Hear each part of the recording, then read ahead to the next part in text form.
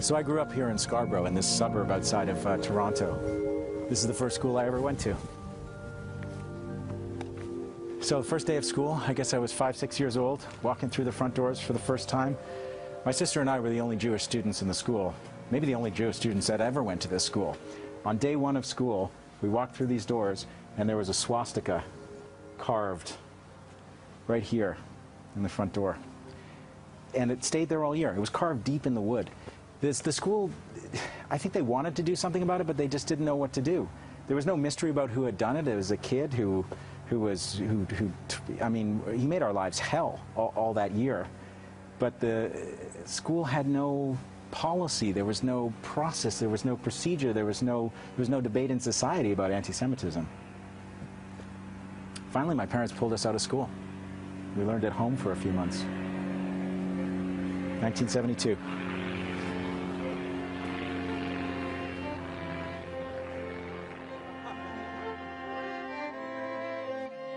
Fast forward almost 40 years, and you can find the fight against anti-Semitism here, at a gala dinner in Ottawa's Museum of Civilization.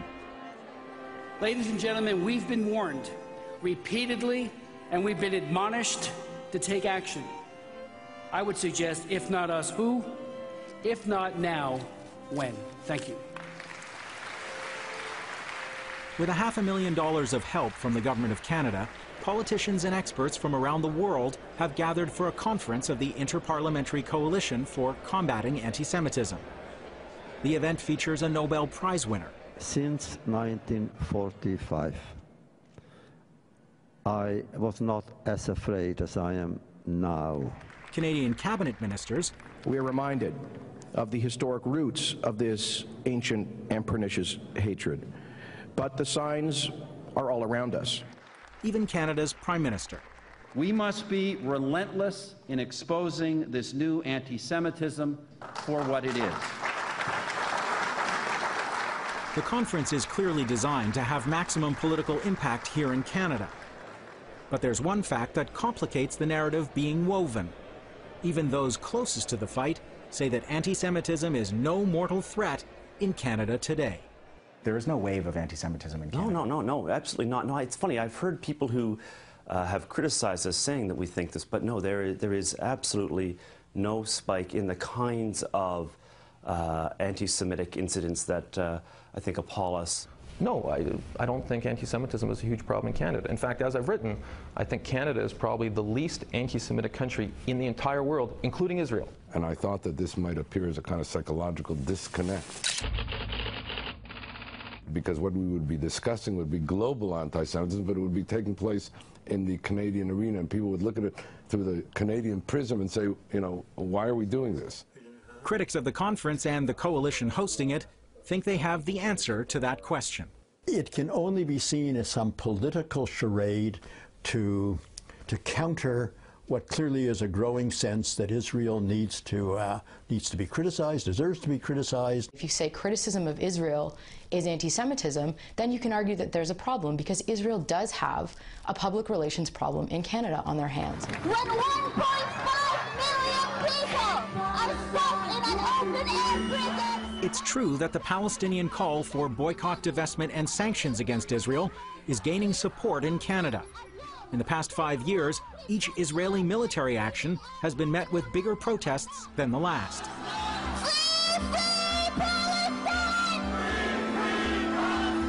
And Israel is watching it all closely. Here's how one senior Israeli diplomat views Canada.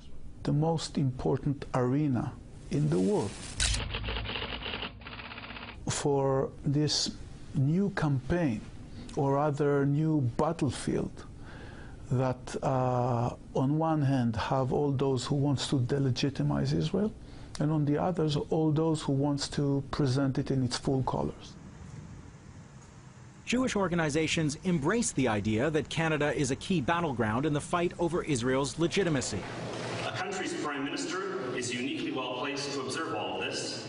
In this context, the Ottawa Conference is another counterattack. And the BDS movement is clearly considered a high-value target, the poster child for the new anti-Semitism. Well, its substance is as crude as ever. Its method is now more sophisticated.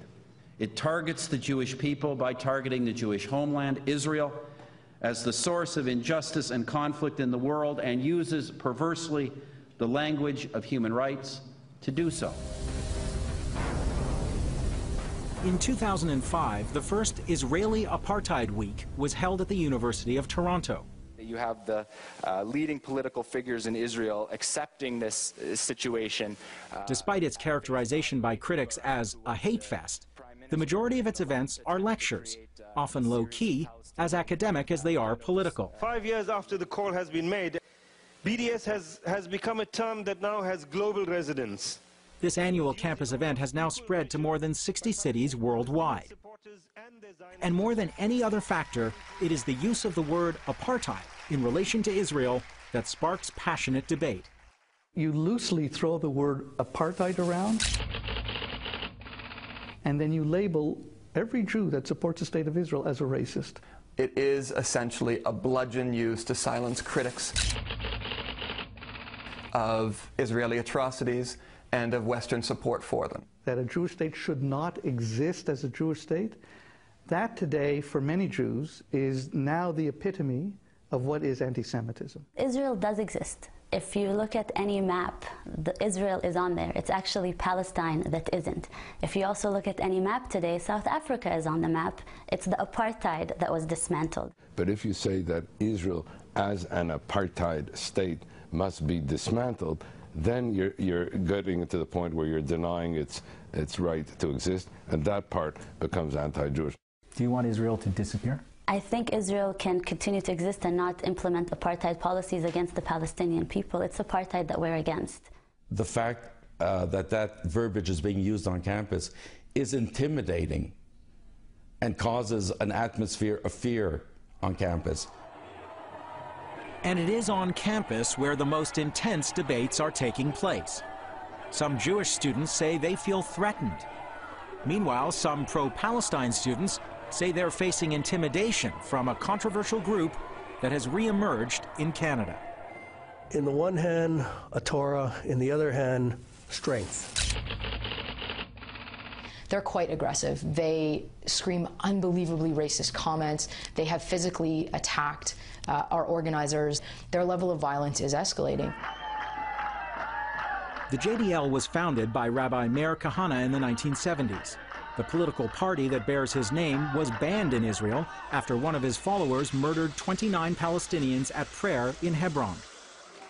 In the United States, an FBI terrorism report called the JDL a violent extremist organization after its leaders were indicted in a plot to bomb a mosque and assassinate a congressman. In Canada, the group operates openly from this rundown building in North Toronto. Its leader claims Kahane as his mentor. It's our land, and the only time there's going to be peace in Israel is when the Islamic world will come to terms with that reality and apologize to the Jewish people for the desecrations that they've committed over the centuries and the nerve to erect a mosque on the Temple Mount. The fact that the JDL exists in Canada isn't what's remarkable. What's remarkable is the way in which mainstream Jewish organizations have refused to seriously address their presence.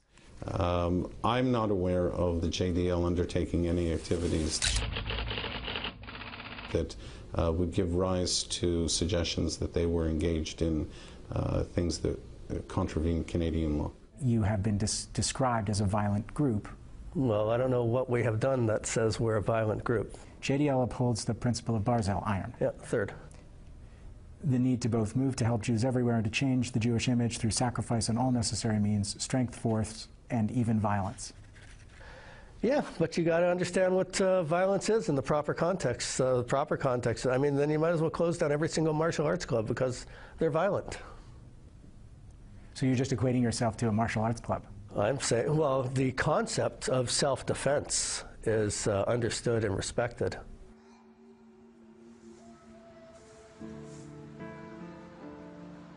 In the Canada where I grew up, the country's relationship with Israel rarely surfaced in the national conversation.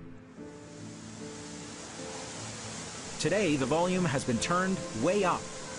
leading politicians seem sometimes to be competing to offer the strongest support to one side in the Middle East's defining conflict. And with accusations of anti-Semitism flying, politicians who are critical keep their heads down, watching from the safety of their perch on Parliament Hill, while it's people in the streets who are the ones expressing opposition to Israel's policies. And Canada's Prime Minister? He's pressing the case even further, casting support for Israel in terms reminiscent of the Bush era, an epic struggle of good versus evil. But we do know that there are those today who would choose to do evil if so permitted. Thus, we must use our freedom to confront them and their anti-Semitism at every turn. The Canadian government has what I call an ignorance-based foreign policy. This is the paradox of freedom. That awesome power, that grave responsibility to choose between good and evil. They're not interested in knowing complexities.